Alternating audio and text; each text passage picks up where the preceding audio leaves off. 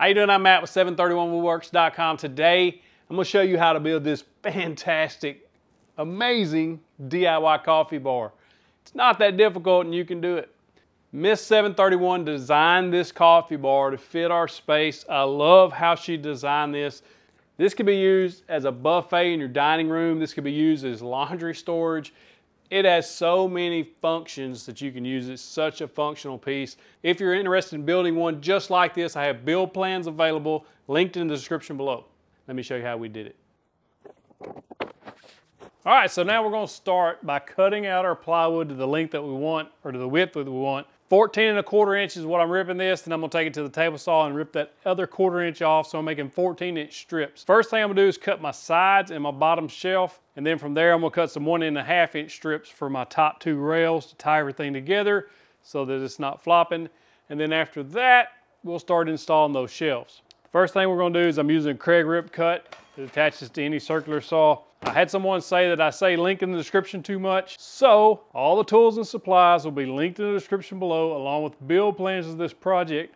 I'm gonna try not to say link in the description after this point, so you won't hear link in the description too much because I say link in the description too much.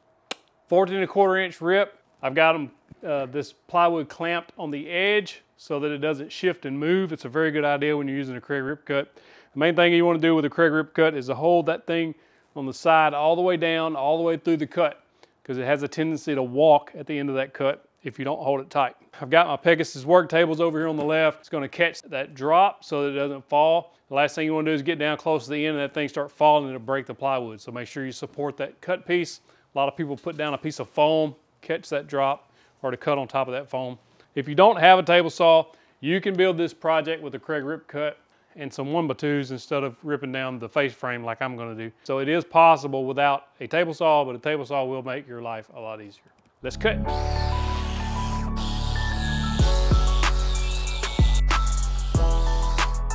Y'all remember a little bit ago I told you to hold that rip cut tight so it doesn't walk on you? Well, I didn't listen to myself, and now I gotta straighten this edge out because it walked, and I need these edges to be straight. So I've got a Swanson straight edge here. I've got it clamped on both ends. I'm just gonna run my saw down there and get another straight edge to reference off of so that I can continue to make it straight cuts. I'm a dummy. Man, I think my blade's dull. I think that live edge sign got it. Come on. Man, this blade is awful. That ain't gonna work. Whew, I'm making a mess. The struggle is real here. If you saw the live edge sign we made a couple of weeks ago, you saw where I was trying to cross cut that white oak, and the blade was already a little dull, but man, that white oak ate this blade up. And so now I'm trying to cut plywood with it, and it is not going well. This thing is walking and doing all kind of crazy stuff. Gotta go get a new blade. Then I'm gonna make a straight cut, and then I'm gonna get started again. Keep your blades fresh. Don't be like me. It's bad, boy. Whoo! Come on. The old circular saw blade has had it. In all fairness, it's probably about 2 years old. New blade, new blade. Now I'm gonna cut some plywood straight.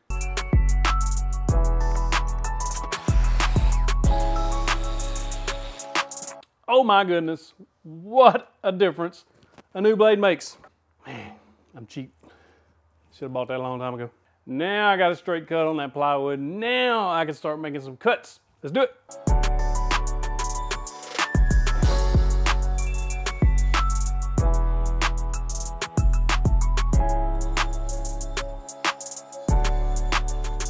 So we want the height of the console or the coffee bar to be 36 inches. We got that 1.5 inch pine top. So we're gonna cut the sides 34.5 inches. Let's do it.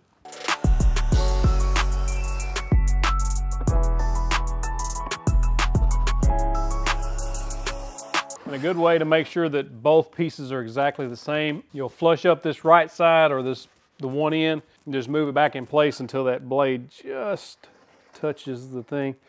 And then you just make your cut. That way they're both exact same. 2 sides.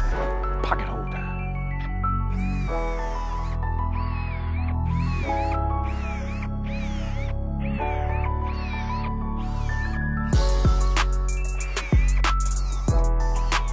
All right, all right, all right. Bottom shelf, 2 sides, and then we got 2 stringers for the top. Went ahead and drilled 4 pocket holes on the bottom shelf. And I know what you're thinking. That dude is awesome because he's using pocket holes. And you're right. If you don't like pocket holes, man, I'm gonna tell you, this channel may not be for you. I use a lot of them. They're easy, they're approachable. That's why I keep using them. The majority of people watching this channel are beginner woodworkers. They want to make awesome projects with basic tools. This is how you do it. No need to overcomplicate things for something that's going to hold coffee cups, dishes, some very lightweight items. If this was a heavy duty shelf, we're trying to make it as heavy duty as possible. We'll cut some dados in here. Not going to do that. Fast, easy, beginner woodworking projects. Tape measure, pencil. I love building stuff, don't you? God, this is awesome. Up from the bottom, almost like up on the rooftop. Click, click, click. Up from the bottom, we're going to measure 3.5 inches. And the reason we're doing that is because my farmhouse TV stand, we're making this to match it. We want a matching set. It's got a 3.5 inch trim piece across the front and down the sides. It's also happened to be the same size as a 1x4. 1x4. But that is a 1x4. If you don't want to rip down 1x6s like I'm going to do, I'm going to rip them down to 3.5 inches so they're nice and good and square. But you can also use a 1x4 to put on the front and down the sides. That'll work for you if you don't have a means to rip things. What I'm going to do is measure up from the bottom 3.5 inches. And I'm going to make a mark. I'm going to do that on both ends. And then we're going to attach this with pocket holes. I'm going to take a what do you call it thing? A clamp. I'm going to take a clamp, hold it together, and then we'll put the top stringers in the same way. It's 3.5 inches from the bottom, then we're going to attach this bottom. So from the, I say so a lot. No mortar fillers. Mortar fillers. Use okay. Okay, so from the bottom of the side panel up to the top of this bottom shelf is 3.5 inches. I've made a mark. We're going to put some glue on there, then I'm going to clamp it down before I put the pocket hole screws in so that it's all wampajawed. That way it doesn't get all wampajawed when you're putting it together. So you want to make sure the front of this is flush right here, and then I'm going to take this 60-inch Harbor Freight. Man, these things are cheap and they're great for just stuff just like this. Lay it right on top. You'll line up that line inside there and then we'll pocket hole. Just want to make sure you keep that 3.5 inch distance from the bottom up to the top of that shelf. That way everything stays nice and square. So I just snug that side up. Then I want to make sure this side is where it needs to be. Once I get that on there, I'm going to tighten it up just a little more. I'm going to take one pocket hole screw and put in this top edge because this front face is flat and now this side here, that secures that, and then I can move down here and make sure everything is like I want it before I tie it all together. It's actually a really simple build. The finished product will look a whole lot more complicated than it actually is. These are 1.25 inch pocket hole screws.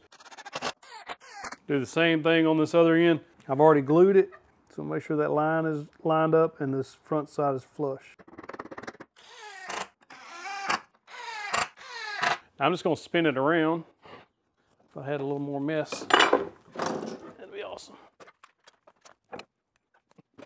Now the tops will be really flimsy here because there's nothing holding them up there to be stable. Normally I would have just walked around on the other side and done this. Camera angles. See how they're really flimsy? That's okay, we're fixing to fix that. That's what these are for. These will be covered up by trim also, or the back, which is a 1/4 inch plywood. The main thing here is I suggest you take these pocket holes and go that way. If you come this way, it's going to bust into that end. You don't want that. We're going to glue both ends. Handy dandy glue spreader there. Put a little more on this end. Put the extra under there for later. Now what I actually did was snug this up just a little bit. That way it brings a little pressure in, and then this doesn't slip and slide and flop on you. So I want to make sure the top is flush, this outside edge is flush. You know what, I got something for that. This is a Craig thingamajig clamp. It's got that little thingamajig. It goes in the pocket hole. That'll do. Now I cut these 1.5 inches because my trim piece is going to be 2 inches. I'm not sure if I told you that.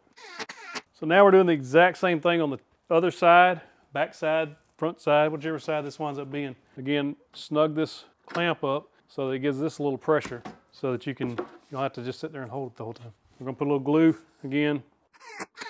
My pencil keeps leaving. So I just cut these. They're actually about 2 7/8 inch strips. They should match whatever this is. So you measure from the bottom of your shelf to the bottom of your legs or the sides. That's what thickness this will be. So make sure you double check that.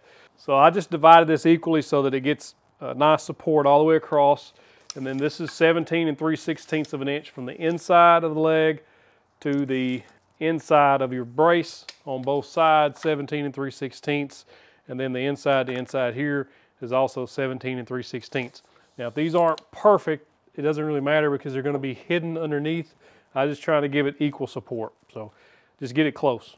I marked a line there just so that I keep track of where this goes.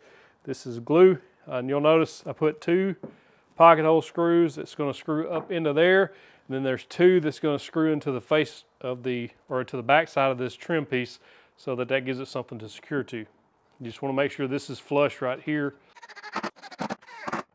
This still is the same width as the end pieces, the shelves. All the stuff should be cut the exact same width, which is 14 inches. So what I want to do is take this piece and cut it to fit inside here, which should be 31 and just barely over an 1/8, between an 1/8 and 3/16. And then I'm going to notch around these braces to tie into these braces. That'll give everything nice structure. So they'll just have a little notch right here cut out for this piece, and I'm going to cut it to length first. So at the top, we know that we want this thing to notch around 1.5 inches wide by 3/4 inch wide, or whatever your plywood actually is. So I'm just going to hold that right there, just mark around it. That gives us our notch. Do that on both sides. So that is a Craig R3. It's the first pocket hole jig that I ever had, and it's perfect for situations like this. I want to take and drill a pocket hole so that I can attach to those runners, and this is a great way to do that because this actually won't go into the K5 now. I'm going to do that on both sides. So now I've got those pocket hole screws, or pocket holes in there. I'll put some glue down there, put some glue up here as well. That way I can pocket hole screw that into the top. Underneath, I'm going to take and brad nail this in from underneath. That glue and brad nail will be more than enough to hold this in place. Once that glue is bonded, it ain't moving. Main thing here is you want to make sure that the front is flush and the top is flush. You can do that, you're good.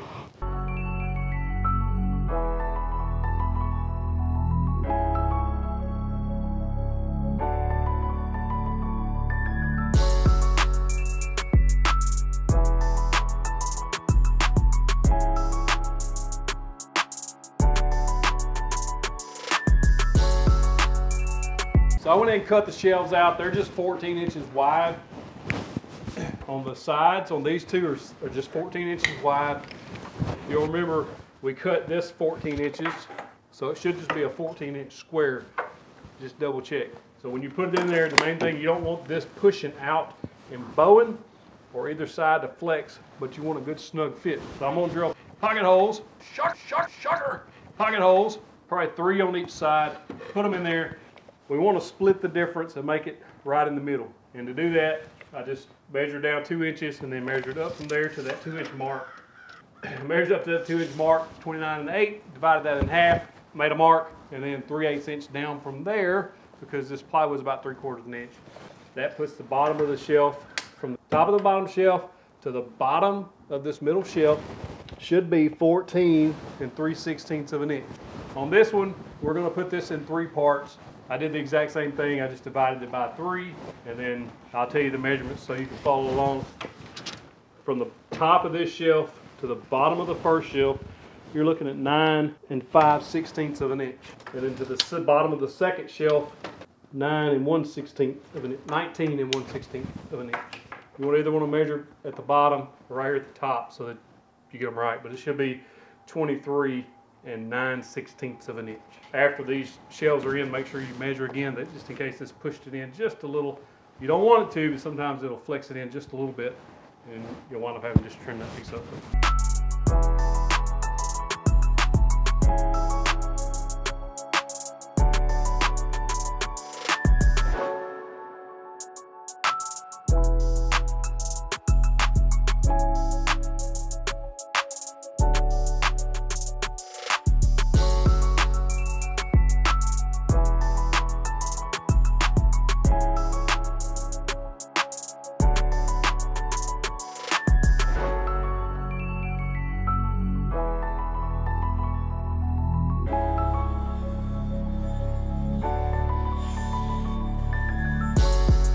So we got the basic frame together. I got everything screwed, glued. It needs some sanding to be done. I'm gonna go ahead and put the back on there.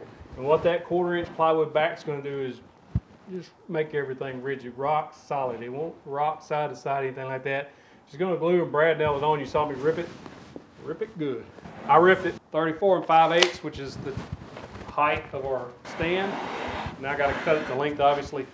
The reason I go ahead and put it on now, if you go watch the farmhouse TV stand video, I put it on last and it wound up sticking off the back a 1/4 inch. You can see the edge of it. Not a big deal, most people don't see it, but I don't like it. So this time I'm going to put this on and then we'll bring our trim out and cover that up. Nobody will ever see it.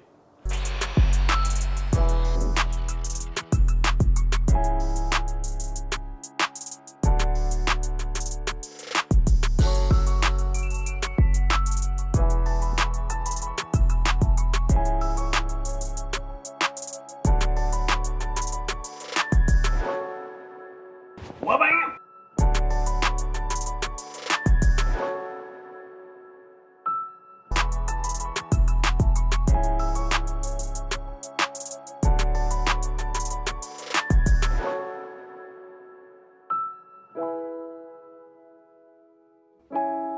You're all up in the video.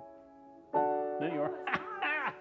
So yesterday the battery died, and this 1/4 inch plywood back you saw me put on, it adds a lot of structural stability to your piece. If you leave that off, it's going to be rickety and wampa-jawed, and you don't want that. So you put that on there, that's going to makes everything nice and structurally sound, just glue and brad nails. Just be really careful where you put your brad nails so you don't misfire one. But as you can see, it's really sturdy now. Put that 1/4 inch plywood strips on. These two pieces are a different color because it come from a different sheet of Luan. That's the bad thing about that Luan. Sometimes you get some that looks like this, sometimes you get some that looks like that. It's kind of a hit and miss. So now we're going to face frame this thing out. We're just going to take, I got some 1x6s, rip down the bottom piece. It'll be a 3.5 inch strip, and then the rest of it's going to be 2 inch strips. You don't know about the middle yet. We're going to figure that out. So this 1/4 inch plywood strips, if you'll remember, the width of our upright pieces on the edges are 14 inches. I ripped these pieces 3.5 inches wide by 14.25 inches long. And the reason I did that is we got this 1/4 inch backing on there.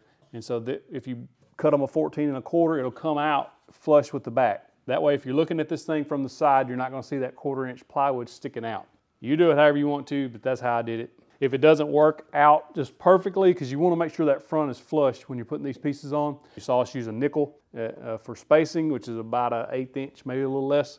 That gives that little gap there. So, but if you want to cut these flush, you can use a flush trim bit on your router and do that. Let's put some face frame on. There's a lot of ways to do face frame. Some people will go ahead and build the whole face frame and then attach it. I'm going to build it in place. And the way I'm going to do that is that the bottom piece is just going to be a 3.5 inch strip of wamba material. And we're going to put the front on first. Nope, I'm going to put the sides on first. It's going to be flush to the front. And then we'll put the front piece on. Yay. Now the top and the edges and all that's going to be a 2 inch strip. Just the bottom is a little wider, gives a little more definition.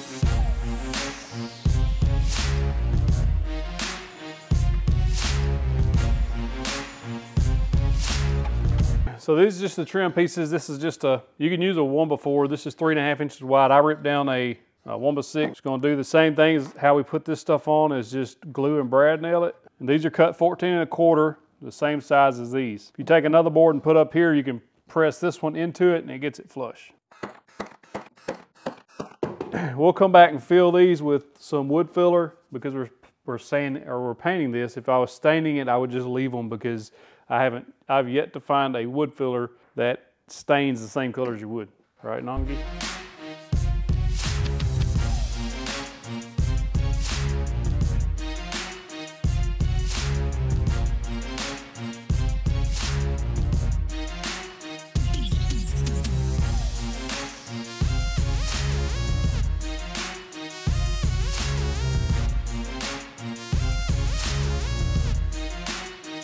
So I'm cutting out these face pieces. I am jointing one edge before I run them through the table saw. If you don't have a jointer, all you gotta do is go check out my jointing with a table saw trick.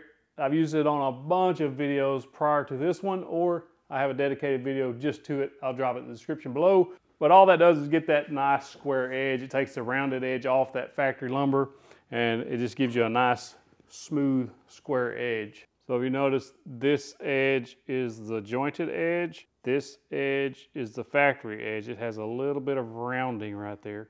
That way when these two pieces come together, which is mainly what I was after, when these two pieces come together, then it's going to be a nice tight seam. If you don't do that and you have that rounded edge, you're going to have that gap in there and it's not going to look all that great.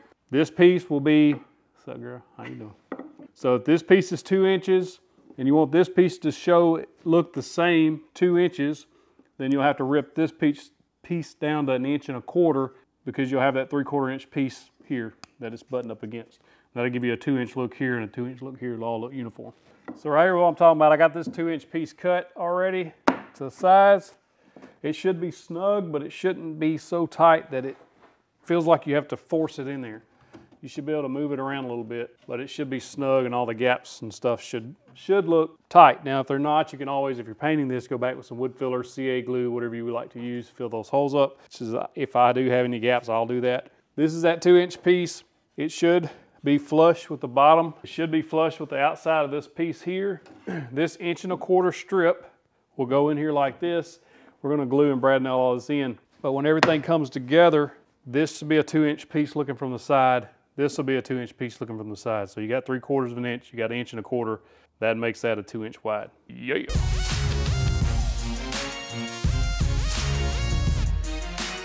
I got the boss coming to decide how we want to do this. This is a 2 inch strip. This is a 1 inch strip. I'm wondering if we want to go wider here or she wants that thinner. Here she comes. Need your opinion. Would you marry me? Hereforth marry her. So this is a 2 inch piece to match this. This is a 1 inch piece. Do you want that 1 inch strip for the verticals with 2 inch strips here and here? Or would you prefer the 2 inch strip? I like the 1 inch going vertical. Okay, with 2 inches here.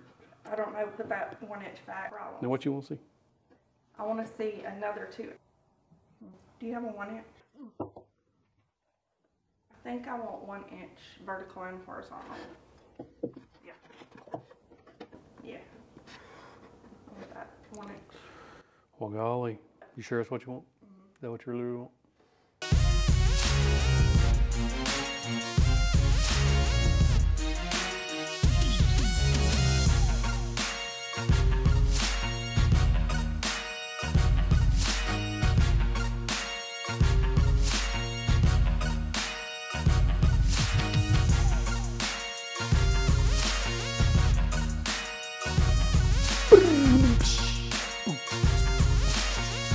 Hey, this thing's good. This is spruce, in case I hadn't told you. I just cut these in 1 inch strips because that's what Miss 731 wanted. 1 inch on the inside frame, 2 inch on the outside frame. Of course, the bottom's that 3.5 inch strip. Gives a little more definition. I'm going to putty and paint, or putty and sand all of these holes, these pinholes, nail holes, so that when we paint, everything is nice and smooth and it looks really good. Like one thing I do have to do is cut some slots for my tabletop fasteners. If you haven't seen me do that, go check out the last farmhouse coffee table build. I go into good detail on how to cut those. Basically, you take a router with an 1/8 inch straight bit, cut those slots with an edge guide, gives you something to mount your tabletop with. So the plan is to sand this, take it outside, get it primed, put the primer coat on, and then build the tabletop while the primer is drying. Kind of 2 birds, 1 stone scenario. Oh, I centered these up. I don't know if you saw, combination square. I just got it to where it was the center. Looks like about 1/8 of an inch, a little less than 1/8 on each side. And I would hold it in, make sure this is centered, and also make sure everything was nice and square while I was doing it. That way these seams fit together nicely. This face framing was out of 2 10-foot 1x6s, and I had a couple of small pieces left over. If you do your cutting right, it'll work out. If these are going to be any wider than 1 inch, then you're going to need an extra board. So if you want to make these 2 inches instead of the 1 inch, if you like that look better, get 3 1x6s. Tabletop fasteners, or a Z-clip. Has a hole in one side. This piece goes into the slot we're fixing to cut. This screw goes from underneath into the tabletop. This allows for wood movement in and out, side to side. That way your top don't split. If you pocket hole screw it in there rigidly, it doesn't leave room for it to expand and contract. You can't breathe. You gotta breathe. The way I set these, I got an edge guide. I set the depth that the slot's gonna be in like that. And then I take the edge guide. If you don't have an edge, I've heard people use biscuit. I've heard some people use biscuit joiners. You can do that. But I just lay this little dude on there and slide this edge guide in until it matches the dip.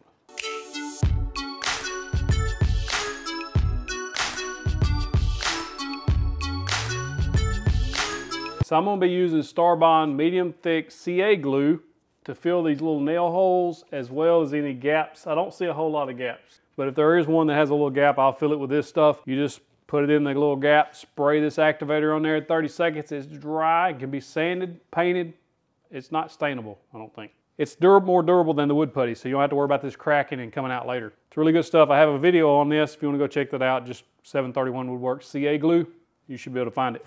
If not, you know where to look. I'll put it down there where I'm not supposed to say, in the description. So what I did do is I got a little nail punch. Any that were not set in, I went back with this little nail punch, like this one sticking out right at the surface. I'm gonna put that little nail punch right on top of it. That drives it on in there, and then that way you can fill that hole. If you don't, and you leave that nail little head shining out when you paint it, that's where your paint's gonna flick off, and you don't want that. So any that you see, go over it with a fine tooth comb, find the nail hole, and set them with a nail punch.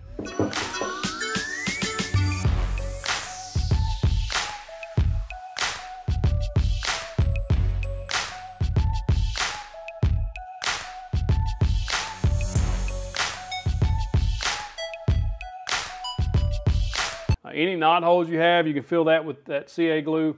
Any gaps, I went ahead and filled up a bunch of these little seams, even though they're really tight.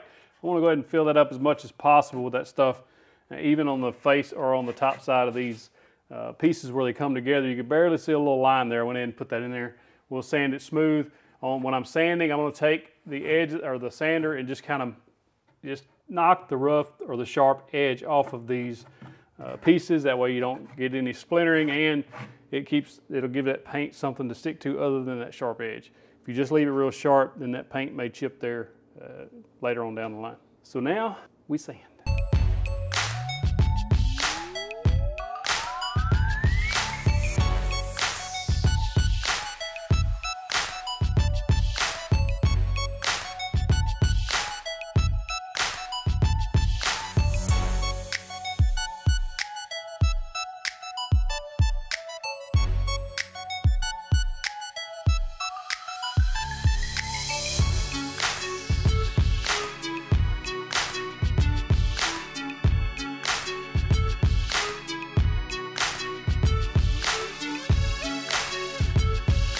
Looking good. Power Beats Pro. Isolate that sound. You can't even hear yourself sing. Sometimes that's dangerous. So I went back, and a couple of places that the CA glue didn't get down in that hole, I did go back and put some putty on there, so I cheated. You saw me use that leaf blower, and that just blows all the dust off from the sanding and the building and all that. I just wipe this down with a damp rag, and then we're fixing to put some primer on it. Looking good though.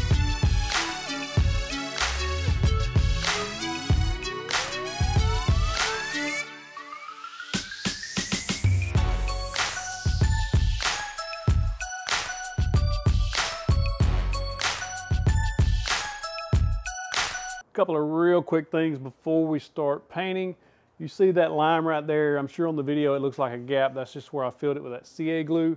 And then of course you see here where I've sanded off a little bit of that veneer because this and this weren't exactly flat. And now that it is flat, once that's painted, you won't be able to see that. You can see it down there too. A little bit of that veneer, because that was a little higher than this. It is now perfectly flat and even. I'm not worried about that. If you were staining it, then you would need to worry about it. On the back side, if you're building this for yourself, you'll see where you've layered in that shiplap right there, the faux shiplap. So we got our 1x, we got our shiplap, and then there's a gap where this didn't fit perfectly square, but it doesn't matter, it's all glued and squared. Look at the other end. I got 2 holes cut because I got an air vent that's going to be under there blowing air out. I don't want to cover that vent. On this side, everything fit together nicely, so we got our 1x, we got our shiplap, and then the back. So you can kind of see what it's supposed to look like on the back. We're fixing to prime this dude. This is premium wall and wood primer from Sherwin-Williams.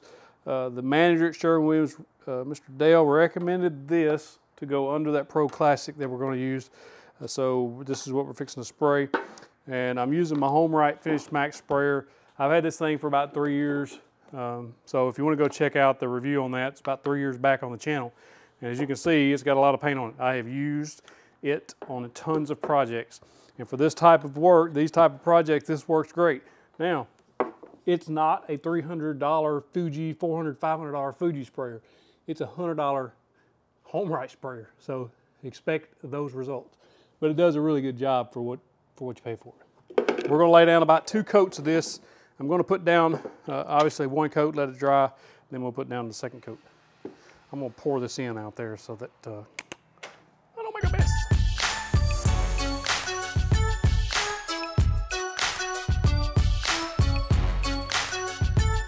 So I bought 2 10-foot 2x8s to make the top out of. This is just common yellow pine, number 2s, number 2 grade.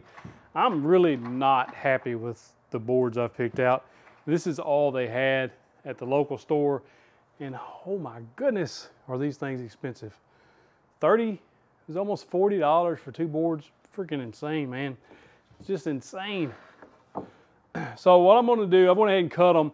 I know that my tabletop is going to be 57 1/4 total length overall, which is 4'9" 1/4.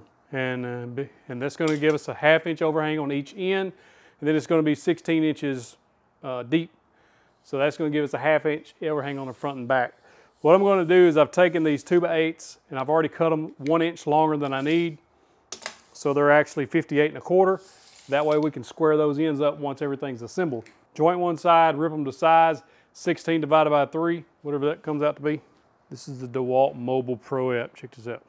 Got a calculator on it. We can just do, so we just do 16 inches divided by 3 equals 5 5/16 of an inch.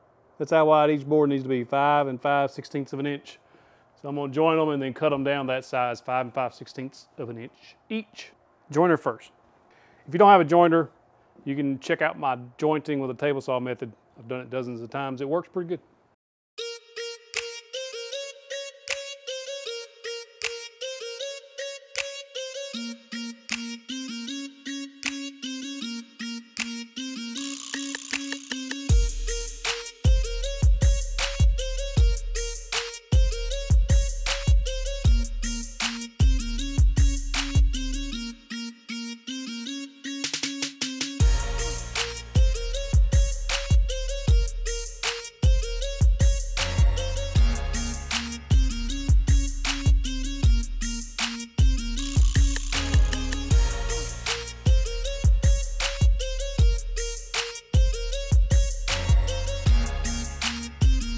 Got that put together, just pocket holes and glue.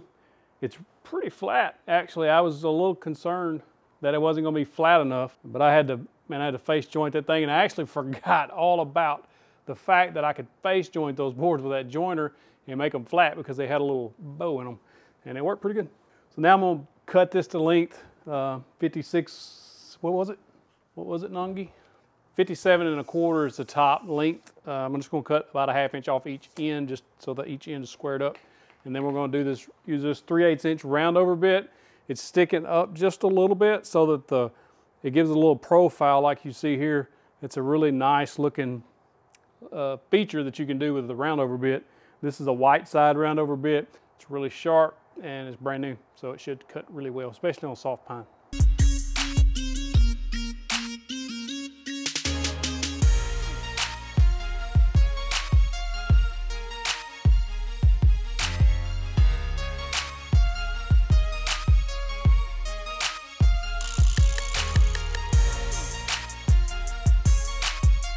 Minwax Pre-Stain Conditioner. If you haven't seen my video on this, go check that out. This stuff is magic in a can, especially if you're using it on pines and softwoods like that, spruce. This stuff will make all that blotchiness disappear. It really, really works. I really believe in it. I use it on every single one of my staining projects. It's just that good. And it's only like $12, $15 for a quart. It lasts quite a long time. Am I even recording? Yep. So I'm going to go ahead and put this on there. We'll let that set about 30, 45 minutes while I go put some paint on this base. And then when we come back, we're going to use some gray stain that Miss 731 got. Go get you some of this.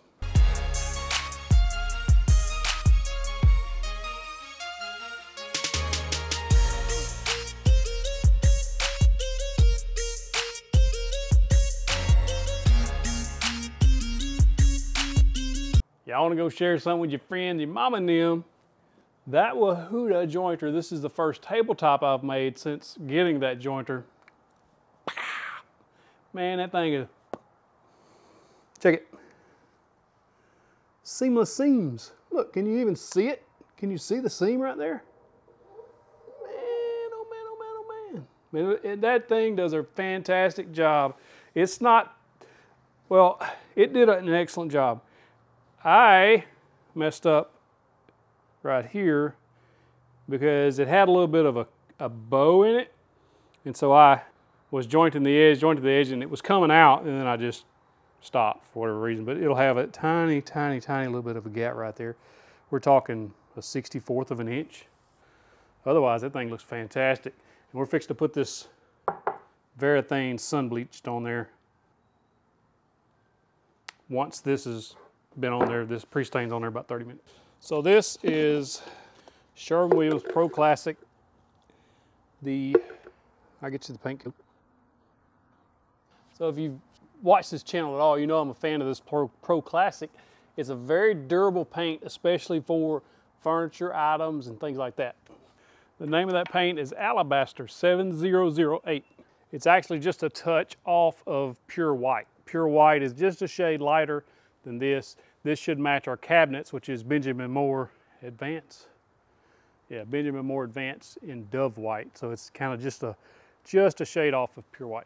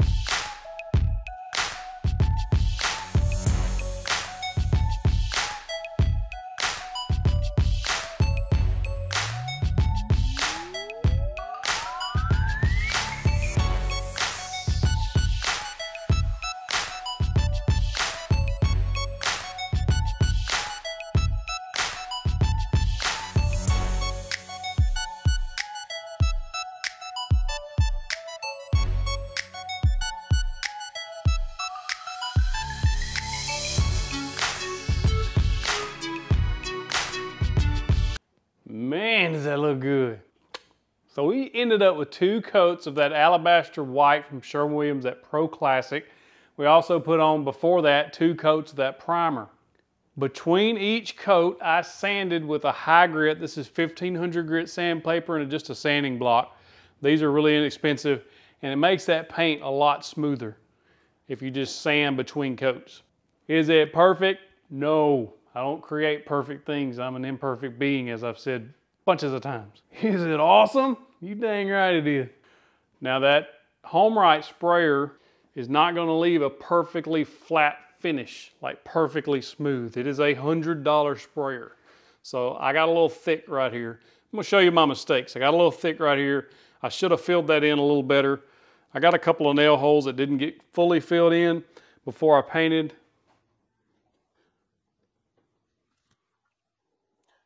There's a little gap between the face piece and the shelf. I mean, it's not exactly perfect. A couple of nail holes there I should have filled in a little better. Obviously, I could go back and fill those in, sand them back smooth, touch them up with paint. If this was a customer's build, I would do that. Since it's going in our home, I'm not going to do that because it looks really good. We like it like this. Got a little character about it. Another couple of my mistakes on this build. I tried to put this right in the center, and I was trying to figure on this 2-inch piece, dropping it down so that this opening was the same as this opening. They're not exactly the same. This one's 14 inches. This one is 14¼ inches. So it's a 1/4 of an inch off. Where I miscalculated was this 1-inch strip right here. If I take off the 1-inch strip up to that 3/4 of an inch, this shelf is exactly center. So this 1-inch strip, drop this down 1/4 of an inch, it makes it off a 1/4 of an inch. These two are thrown off also by this 1/4 inch piece, and then this top shelf is actually about a 1/4 inch taller than these two. I don't care about that. This is in the center of these two. This is in the center of these two. Nobody's ever gonna know that unless I told you it. So there you go. If you're using my build plans, they're gonna be exactly like this.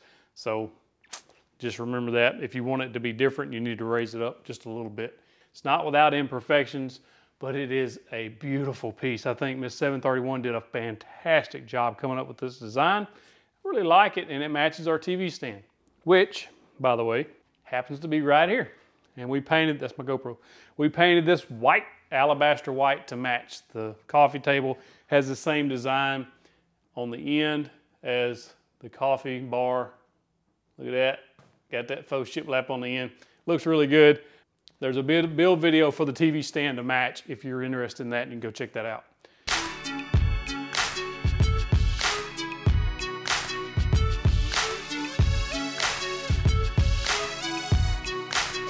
You know what time it is. Power tip time. So the power tip for this project on these tabletop fasteners, especially when you're using construction grade pine or boards, they usually have a little bit of a warp or a bow or a twist in them. And if you don't have the jointers and planers, you can't get it all out. Even I have a jointer and face jointed all of these boards to the point I just got tired of running them through there before I got most of the bow out because it was so bowed. So one of the things I do to combat that, and so that the top doesn't have just an awful gap somewhere in it, is I use a lot of these tabletop fasteners, and I cut more slots than I actually need. So I cut them on each corner, I cut them on the ends, I cut them on the inside of this uprights, and then in every section there. So basically anywhere that there's going to be a gap, I have a way to pull that gap down using the tabletop fastener. Now I'm not just pulling giant gaps, but if it's a little gap, you know, a 1/16 or an 1/8 of an inch, that'll actually pull it out of there.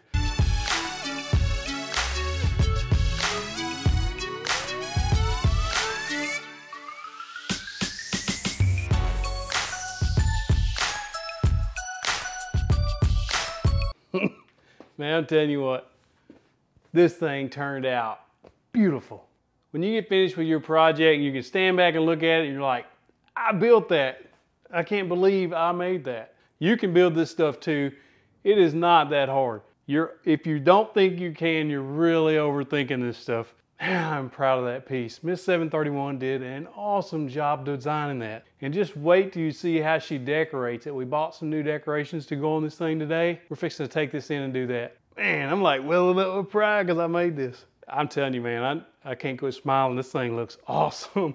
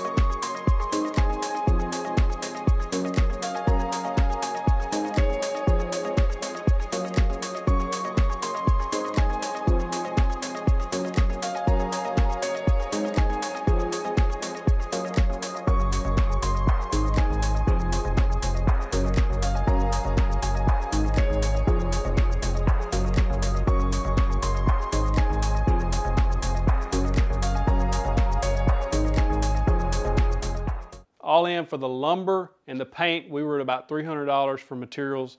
And then I had the Odie's oil as well as the Varathane sun bleach stain on hand.